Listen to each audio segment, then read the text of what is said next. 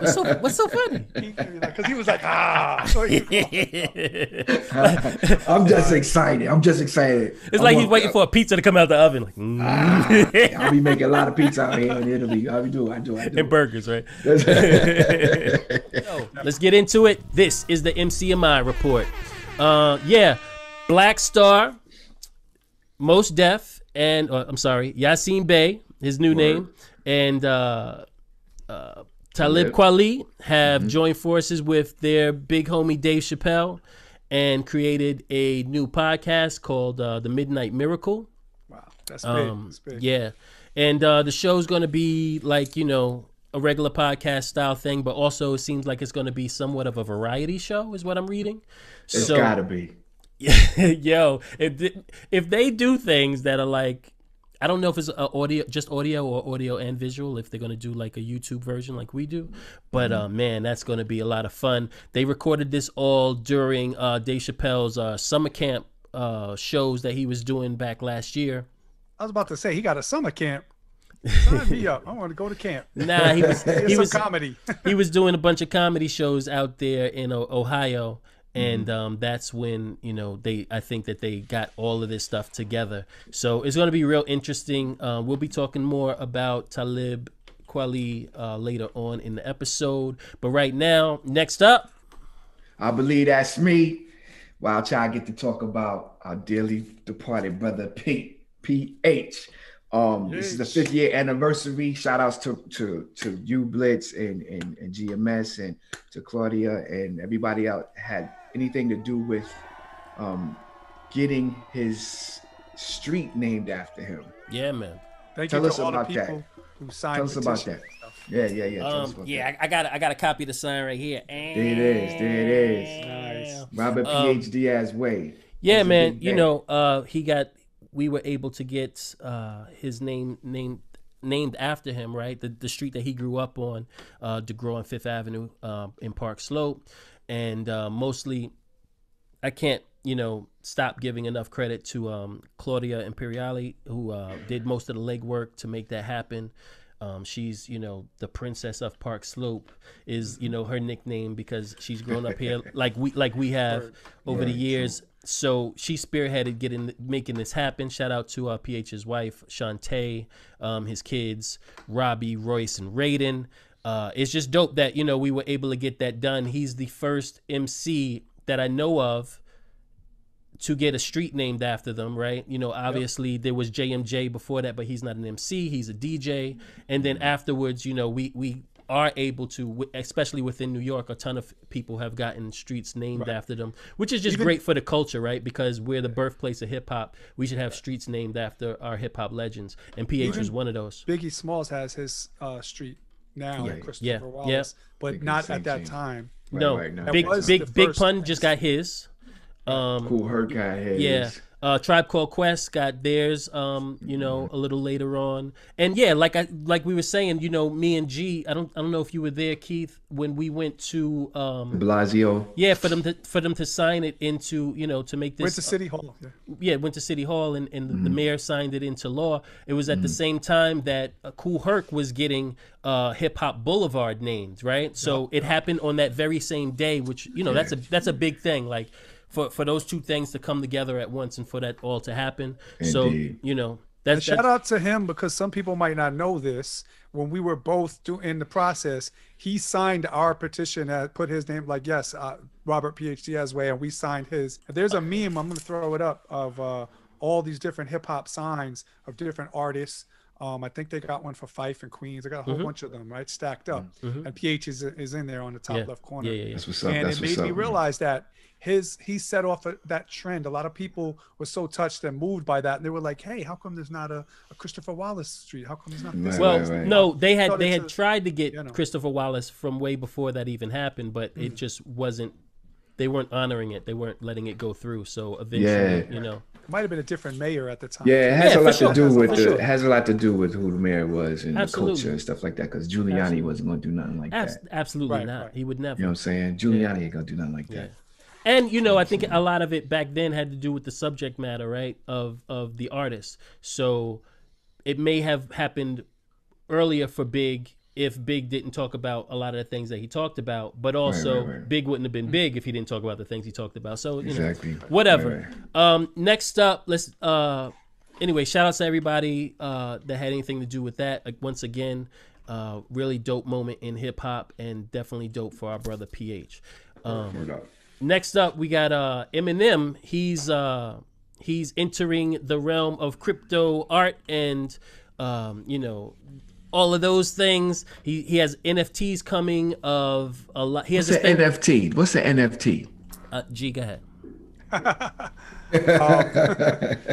You put me on the spot. I don't have my notes up. But an NFT stands for non-fungible token. Okay. The token part is like, think about blockchain and cryptocurrency, right? Like Bitcoin's a token, Ethereum's a token. But they don't have to just be symbolic coins. You can have anything digital that lives on the internet that can be entered into the blockchain and verified that this is the original and this is the first, or if there's a bunch of them, that these are the numbered, you know, collectible tokens. And non-fungible, meaning you can't copy it and bootleg it. So like, because it's on the blockchain, which handles, you know, contracts and security and everything, it's provable that this is the original. Okay, nobody could sell a forgery and things like that, although I'm sure people are trying. You know, people will try anything. So NFTs are collected by people just like you would collect a comic book or a baseball card or any item, clothing, music, whatever. And but it's in the digital realm. Yeah.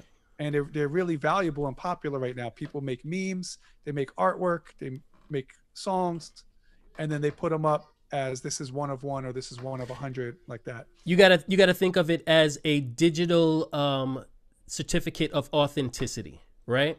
And in a collectible, authenticity is key. So if somebody makes, you know, puts on the blockchain, mints basically 50 of something, there's only that 50 of it ever, right?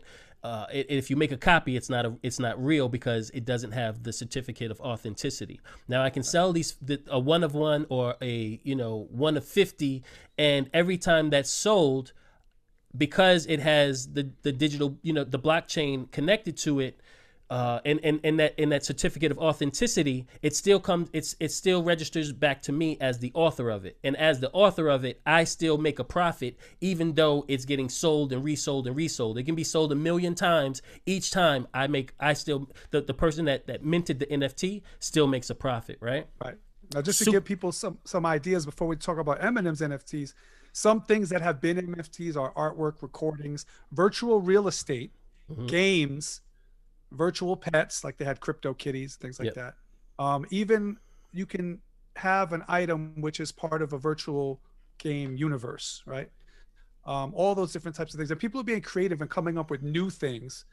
You know, well, my music video is going to be an NFT and things like that. Yeah. So what's you know, and the NBA is in on this. There's a lot of, this is not like fringe now. It was fringe, but now the NBA has virtual trading cards, right? Yeah, and not just virtual trading cards. They have virtual clips. They have digital clips of like pieces of games that are turned into NFTs. Now I can go on YouTube and watch any of these clips, right? But if I don't have the one that is minted by the NBA, it's not authentic. I'm just watching. This is their original footage of this dunk that Jordan did, for instance, and it's been minted into the blockchain. And these things are selling for millions of dollars. So anyway, go ahead.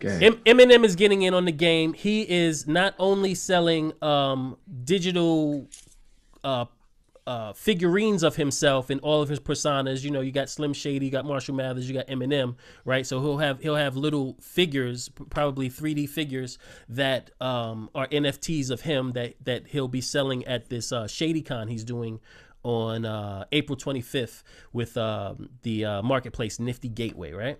And not only will he be selling those, but he'll also be selling other stuff like probably comic books or artwork and some of his original beats, which is amazing. You know, that's crazy. So you can buy an original beat from Eminem and then record on it, and when you do, if you NFT that, then you know it just keeps going or whatever. Wow, that's crazy. I was going to ask you, do you just own the beat as an NFT, or can you use it and make music with that? But I'm sure you can make music with it. Yeah, it Wow. makes sense to do that. Yeah, That's man, crazy. because he's going to be selling it for. Yeah, well, Aiden. I don't know if it's I don't know if you can auction NFT. Do you think it may work that way, or can you only set a price and then that's the price? No, each time someone buys it, it can go up in value. Like That's not any what I'm saying. collectible, and then That's you not what I'm sell it at a saying. higher price. When I first sell my NFT, right? If there has to be a way for me to say, okay, I have this, and it'll go to within this hour. Everyone can bid on it, and whoever the highest bidder is gets this NFT. Yeah, I'm sure they do that. Yeah, I'm not sure if you have to set a solid price to sell the NFT. I bet you that's that's possible. But that's another probably way how they do it. Because I've seen like $66 million for an NFT. Yo. Yeah, yeah. You know what I mean? And I'm like, I can't believe somebody sat down and was like, you know what? I'm gonna charge $66 million. Yeah, Exactly. You know, Word. Well, all there's different platforms. Another one is called OpenSea that people use. Yeah. And all of the platforms people can bid.